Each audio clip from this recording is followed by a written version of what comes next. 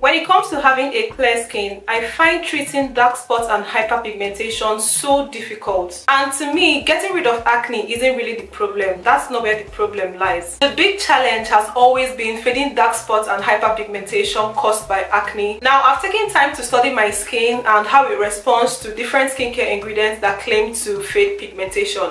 And I'm here to tell you all about it today. Well, hello everybody and welcome back for another video. My name is IJ. If you're new here, please do well to hit the subscribe button. And if you're interested in this topic, please like this video and keep watching.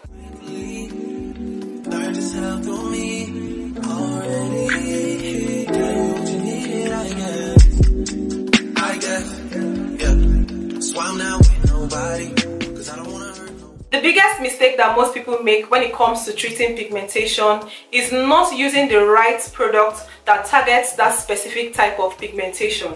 Even if the product is an antioxidant, an exfoliant, or a skin cell renewing agent, it still does not guarantee results. They might contribute a little bit, but to effectively fade your dark spots and hyperpigmentation, you must first understand the type of hyperpigmentation you're dealing with and the appropriate skincare ingredient that targets that specific pigmentation. As a black person or a person of color, you cannot completely get rid of pigmentation. As long as you have melanin, you are bound to having hyperpigmentation. The best thing you can do is use skincare actives to fade the appearance of the pigmentation or to fade the pigmentation.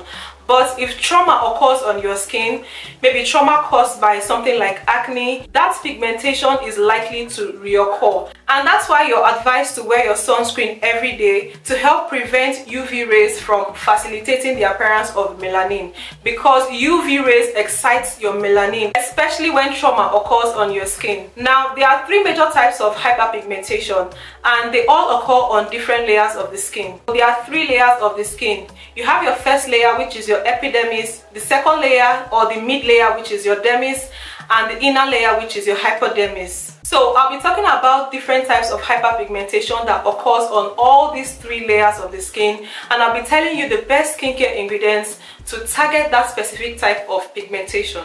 So the first one we have is sunspots. And this usually occurs on the surface level, which is the skin's epidermis, the first layer of your skin.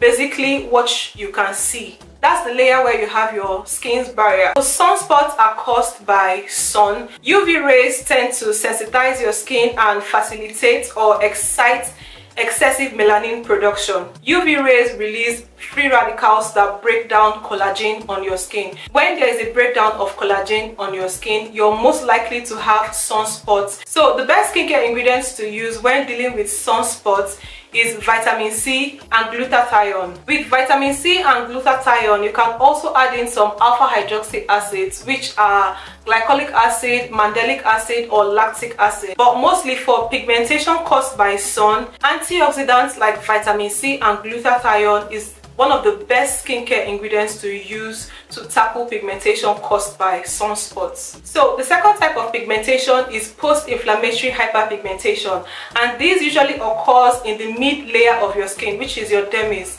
This runs a little bit deeper than the epidermis. These are basically dark spots and hyperpigmentation caused by acne. So when you have acne and the acne heals, you're most likely to have dark spots. So dark spots and hyperpigmentation caused by acne is called post-inflammatory hyperpigmentation. And the best skincare ingredients to fade post-inflammatory hyperpigmentation is niacinamide. Constantly using niacinamide and also vitamin A. With vitamin A, you have your retinoids, like your retinoic acids, like your retinol, tretinoin, or adapalene gel. And you can also combine some beta hydroxy acids and alpha hydroxy acids. Beta hydroxy acid like salicylic acid that can help to exfoliate your pores, which is where the foundation of the acne starts from, and also alpha hydroxy acids, which are glycolic acid, mandelic acid, and lactic acid. Now, with fading pigmentation on your epidermis and your dermis, which is your first and your second layer, you want to focus on increasing collagen production, and these skincare ingredients that we've mentioned like vitamin C, glutathione, niacinamide, varieties of vitamin A, alpha hydroxy acid and beta hydroxy acid. These skincare ingredients tend to boost collagen production. That way you're going to reduce the appearance of dark spots and hyperpigmentation. Now the third and final type of pigmentation is melasma, and this occurs in the deeper layer of the skin, which is your skin's hypodermis. Although this appears and is visible on the surface layer of the skin, it actually runs deeper into the skin. It runs deeper than sunspots and post-inflammatory hyperpigmentation because your skin's dermis is like the deepest layer of your skin. So this type of hyperpigmentation is a bit more difficult to treat. If you're using antioxidants and exfoliants, you might not be able to effectively fade this type of pigmentation because it runs deeper into the skin. And all the other skincare ingredients that I've mentioned, they work on surface level. So if you're using that as someone who has melasma, you might not be able to completely fade your pigmentation. Even if you have post-inflammatory hyperpigmentation, if you're using vitamin C alone, you might not be able to tackle it. You need niacinamide and retinoic acid, which runs a little bit deeper into the skin to repair and renew skin cells. So the same thing goes for melasma. If you have melasma, using other skincare ingredients might not help to effectively fade your pigmentation. The proper skincare ingredient to effectively fade melasma is azelaic acid and a proper amount of tranexamic acid. This is going to help run deep into the skin and fade your pigmentation, because melasma as a pigmentation occurs due to hormonal changes facilitated by genetics and also childbearing. So it runs deeper into the skin. So you need skincare ingredients that penetrate deeper, that works deeper into the skin to help fade pigmentation like melasma. But if you're having melasma, that doesn't mean you cannot use other skincare ingredients that I've mentioned in this video.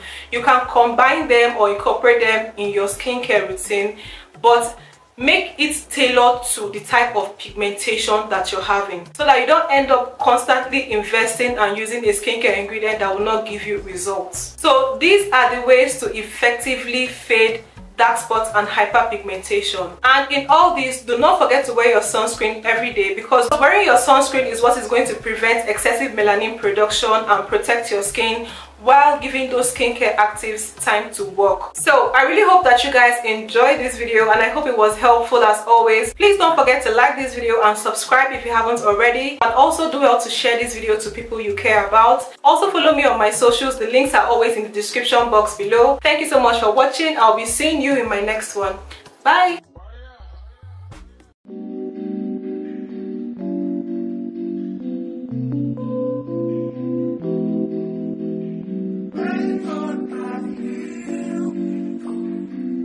Yeah.